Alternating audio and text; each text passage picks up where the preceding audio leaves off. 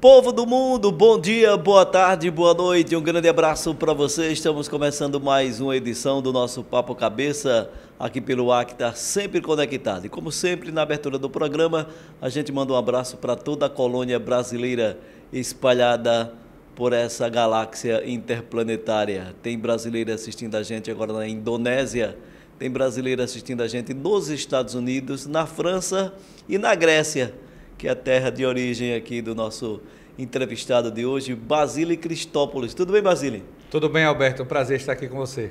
Tá tranquilo? Tô tranquilo, muito bom. Um ambiente tão aconchegante como esse, né? Vai à luta de novo? Vamos à luta, disputar. Estamos agora nessa pré-campanha para vereador de Maceió. É uma disputa muito grande, todo mundo sabe, né? Vereador é aquele cargo que sempre tem alguém, um amigo, um parente que é candidato também. É um voto muito pessoal. Né? É um voto muito pessoal, difícil de você conquistar, mas pela nossa história, né, pela nossa trajetória, a gente acha que tem um bom papel para desempenhar nessa campanha de 2024. Por falar em história, fala um pouquinho dessa história que a gente estava contando aqui fora do ar. O seu avô nasceu na Grécia. Meu avô nasceu na Grécia, né, numa cidade chamada Kalamata, e ele veio para o Brasil na década de 50, diante da dificuldade da Europa ali do pós-guerra, né? Muita pobreza, muita dificuldade. E ele saiu de lá em busca de um sonho melhor, como tanta gente sai das suas cidades, né?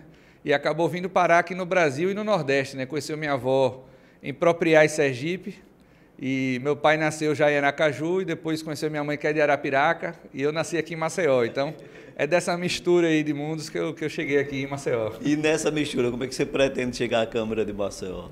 Olha, eu pretendo chegar com muito trabalho, com muito projeto, né? A gente tem essa trajetória dentro do direito financeiro, do orçamento público, de pensar políticas públicas para Maceió. Maceió é uma cidade tão desigual, né? A gente tem os dados aí que saíram. Maceió é uma das cidades mais desiguais do Brasil. É uma cidade onde você tem dificuldades de ter emprego, uma cidade que precisa avançar muito na questão de ter uma melhor qualidade na educação pública, na saúde pública.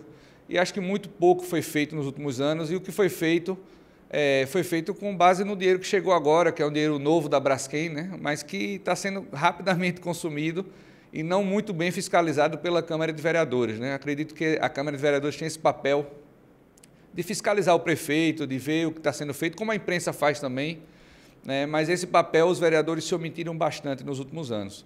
E aí eu acho que o vereador ele tem esse papel fundamental, que é de ser a interlocução da sociedade, né, com o poder público, né? Então, se as pessoas estão insatisfeitas e não têm os seus serviços adequados, o vereador deveria ser esse protagonista em fomentar o debate e dar espaço para que a população fosse ouvida. E acho que aqui em Maceió, quem passou, por exemplo, pela tragédia da Braskem, se sente pouco representado, né? Olha para os vereadores e diz: olha, ninguém me defendeu na hora que eu precisei, na hora que meu filho precisou de uma escola, ninguém falou por mim, né? E essa falta de representação é algo que a gente tem que trabalhar bastante. De que forma, ao longo da história, você construiu esse nome politicamente? Olha, a política ela se faz com muito consenso, com muito diálogo. Eu sempre fui um cara de esquerda, né, que tem uma posição política, ideológica muito bem demarcada, mas eu sempre tive capacidade de dialogar com diversos grupos, né? Muita gente me conheceu pelas redes sociais, em diversos debates que eu faço, debato temas do direito e outros temas da política, e sempre tratei todo mundo com muito respeito, com muita dignidade, que eu acho que o debate precisa disso, mas ao mesmo tempo você ter posicionamento ideológico, ter posicionamento firme. E eu acho que falta isso em Maceió também. Tem uma camada da população em Maceió que ela é progressista, que ela não concorda com o prefeito, que está no partido hoje da extrema-direita, e essa parte da população, que é uma parte muito importante da cidade, não se sente representada. A gente olha para a Câmara de Vereadores, houve inclusive uma filiação em massa agora ao PL, né, de muitos vereadores da situação, foram em bando lá para o partido do prefeito, que é o partido do ex-presidente Bolsonaro, é o partido, né, que, ao meu ver, maltratou o Brasil nos últimos 4 anos, né, antes desse novo mandato do presidente Lula. E acho que a parte da população que não se vê representada nesse projeto carece de líderes, carece de pessoas que possam representá-lo na Câmara de Vereadores. E pelo que eu já apresentei, pela minha trajetória como professor, né, como alguém que dedicou sua vida a debater o direito, a ensinar as pessoas. Vários meus alunos hoje são pessoas, né, que alcançaram, graças a Deus, posições muito boas, né, na sociedade, juízes, promotores, pessoas que fizeram mestrado, doutorado, conseguiram ocupar espaços bons. E acho que o papel do professor é esse, é ver seus alunos brilharem, né, e ocupar esses espaços bem. Então, além desse trabalho profissional, o meu trabalho como militante político sempre esteve presente na minha vida, né? Então, é a partir dessas duas histórias que se unem que eu apresento minha pré-candidatura nesse momento. Basile, você é um professor da Universidade Federal de Alagoas, você vem de ensinar. O que é que você aprendeu e que pode trazer nesse momento, nessa campanha tão importante para vereador? Você é um pré-candidato. Veja, eu leciono a matéria de orçamento público, por exemplo, a matéria que eu gosto mais, inclusive porque minha dissertação de mestrado, minha tese de doutorado foi sobre orçamento. Uma das questões que eu acho que eu ensino em sala de aula e que faz parte da minha vida política também, e que eu gostaria de propor enquanto vereador, é a questão do orçamento participativo. O que é o orçamento participativo? Foi uma iniciativa que no Brasil foi criada pelo Partido dos Trabalhadores, na década de 90, lá pelo então prefeito de Porto Alegre, Tasso Genro, né, e o outro companheiro dele lá, que me foge o nome agora, né, o Olívio Dutra, né? Esses dois seres foram responsáveis por uma mudança na mentalidade política, que é trazer o povo para decidir as questões. O Lula falou muito disso durante a campanha, que era colocar o povo no orçamento, né? Mas qual seria essa ideia? Você tem uma lei obrigando o prefeito e os vereadores a destinar 2% do orçamento para que a própria população decida para onde vão esses recursos. Então, cada bairro, né, então, teria uma votação no Jacintinho. Qual é a prioridade do Jacintinho para o orçamento de Maceió? Então, o Jacintinho, por exemplo, digamos, teria 10 milhões de reais para decidir. Então, o Jacintinho faria uma votação popular para decidir para onde esses 10 milhões iriam. Se iriam para a construção de uma creche nova, se iria para a construção de um posto de saúde, a reforma de algum equipamento que já existe. E essa decisão teria que ser obrigatoriamente incluída no orçamento e o prefeito seria obrigado a construir. Tudo isso é muito possível, já foi feito lá atrás, já temos aí mais de 30 anos de experiência de orçamento participativo, mas Maceió nunca entrou nisso de cabeça. E eu posso falar porque, enquanto professor, sempre levei meus alunos nas audiências de orçamento participativo, para que eles pudessem conhecer na prática como é que o orçamento é votado, debatido, e a decepção dos alunos era muito grande, né? Primeiro porque o prefeito nunca participou, não falo só desse, né? Os que antecederam também, né? Nunca participavam os prefeitos, os vereadores dos 25, né? Havia apenas um ou dois no máximo, às vezes nem vereador tinha presente na sessão, tinha só alguns técnicos da prefeitura e da Câmara de Vereadores que falavam ali com a população, ou seja, uma falta de representatividade absoluta, além do mais, votações que não eram expressivas, que não tinham resultado prático, que não obrigavam o prefeito a nada e o prefeito simplesmente desconsiderava tudo que era colocado ali pela própria população. Ou seja, nunca de fato foi implementado o orçamento participativo em Maceió. E acho que essa é uma iniciativa que pode melhorar para todas as áreas, e aí isso pode impactar na educação, na saúde, no esporte, no lazer, na juventude, nas diversas áreas que a gente pode trabalhar dentro do orçamento municipal. Bom, a gente está conversando aqui com o Basile Christopoulos, ele que é pré-candidato a vereador por Maceió, pelo Partido dos Trabalhadores. A gente vai ao intervalo comercial, volta daqui a pouquinho.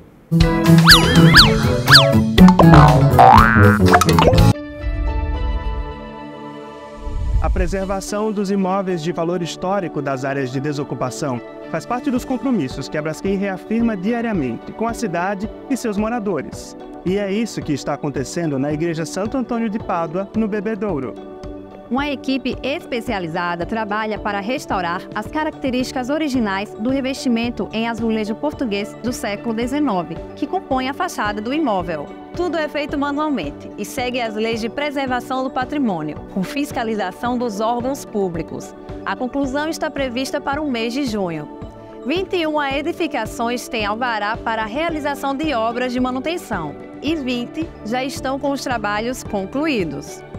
Todas as ações e programas que a Braskem vem realizando estão no site braskem.com/compromissos Maceió, porque manter você informado também é um dos nossos compromissos.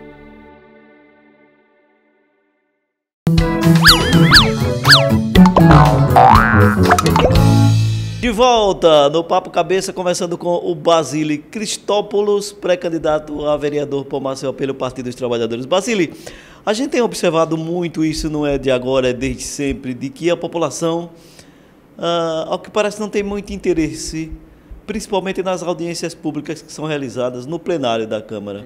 Como conscientizar, de que forma você pretende mudar esse quadro? Eu acho que são duas coisas que precisam ser feitas, Alberto, para mudar esse cenário. Primeiro, eu acho que a Prefeitura, de uma maneira geral, precisa investir mais na divulgação dessas audiências, na conscientização. Já aconteceu comigo, por exemplo. Eu era morador ali da Ponta Verde, né, e fui para a audiência pública da Ponta Verde. Quando cheguei lá, num sábado de manhã, as portas estavam fechadas da escola. O que foi que aconteceu? Aí o cara, não, estou sabendo não, a audiência pública, ele disse, não, foi cancelada. Eu disse, rapaz, não é possível, eu acordei cedo no sábado. Não divulgaram nem nas redes sociais da Prefeitura. Né? Eu não vou dizer qual foi o ano, porque não sei nem se foi o prefeito atual ou se foi o antigo. Mas não importa, o que importa é que não há essa importância dada, de fato, a essa participação social. E segundo, as pessoas precisam sentir que o que elas vão decidir ali realmente vai ser importante. Porque se você vai para a audiência hoje e você participa, você vê um monte de discussão superficial e ninguém decide nada, não tem nenhuma deliberação que você sai de lá e diz, olha, isso resolveu alguma coisa. Então, de fato, as pessoas não se sentem com vontade de ir para um negócio que não vai resolver nada. Você tem que fazer audiências boas, com boa participação, com discussão profunda, e que no final tem decisão, e essa decisão vai obrigar os gestores a cumprir essa decisão. Se você não tem esse aspecto da obrigatoriedade, né, do resultado efetivo, as pessoas olham para ali e realmente não vão querer participar. Então, acho que não é a população que, digamos assim, é preguiçosa ou não gosta dessas coisas. É claro, nós vivemos num sistema onde todo mundo trabalha muito, e às vezes é até difícil você ter horário para ir um negócio desse, as pessoas trabalham de sábado, domingo. É difícil ter tempo para fazer política, né? Isso é uma realidade do nosso povo, né? Do quanto que a gente é explorado. Mas, além disso, né, se a gente tem audiências que funcionam de fato, eu tenho certeza que a população, aos poucos, vai cada vez ir mais e vai ser mais representada e vai participar com mais afinco desse tipo de iniciativa. Basile, o que é que você vai levar de projeto e o que é que você vai tentar desenvolver na campanha para dizer, olha, vota em mim? Veja, a gente precisa dialogar muito com as pessoas para entender quais são as melhores necessidades para o público de Maceió. Mas eu já tenho algumas coisas na minha cabeça, né? Por exemplo, nós temos uma CPI nacional da Braskem, mas a Câmara de Vereadores de Maceió não teve coragem de propor uma CPI da Braskem local, para investigar o que foi que aconteceu, né? Para debater a questão da Braskem, identificar culpados. E isso a gente não pode deixar só nas mãos do federal. O federal tem sua importância, a CPI está acontecendo lá, e tudo bem. Mas a Câmara de Vereadores de Maceió não pode se omitir, a meu ver. Eu gostaria de propor uma CPI da Braskem aqui no município de Maceió. Acho que isso é muito importante, porque esse é um tema que foi muito mal debatido pelos vereadores. Pelo contrário, os vereadores se omitiram, né? Eles tiraram o corpo fora e parece até que estão do lado dos que causaram prejuízo e não dos que sofreram prejuízo, que é o povo de Maceió. Além disso, a gente tem que ter projetos para a educação. A educação é extremamente importante, eu falo sempre isso, que o sonho de todos nós deveria ser sempre que o filho do rico e o filho do pobre estudem numa escola pública de qualidade. Nos países mais desenvolvidos, o que acontece? Você nasceu pobre ou rico, vocês vão estudar na mesma escola e vocês vão ter pelo menos essa igualdade de oportunidade do ponto de vista do estudo que é oferecido pelo Estado. Aqui em Maceió já se naturalizou, você tem uma renda um pouco melhor, a primeira coisa que você faz é botar seu filho numa escola particular. Então a escola pública precisa ser tão boa ao ponto de que as pessoas não desejem mais que seu filho vá para a escola privada, que ela possa desejar que seu filho esteja na escola pública. E isso envolve investimento, colocar psicólogos na escola, que é uma coisa que eu já propus lá em 2018, e que a gente pode implementar agora. Cada escola tem o seu 1 ou 2 psicólogos no mínimo, né? Porque a gente sabe que a gente voltou da pandemia, por exemplo, as crianças com vários problemas de saúde mental, o afastamento da escola, né? Tem crianças, hoje em dia, se debate muito TDAH, autismo. Essas crianças elas não têm um suporte adequado, muitas vezes, na rede pública. Então, o psicólogo, o assistente social, ele tem um papel fundamental na escola. E nas escolas privadas eles estão presentes, na pública nem sempre está presente, essa desigualdade não pode existir.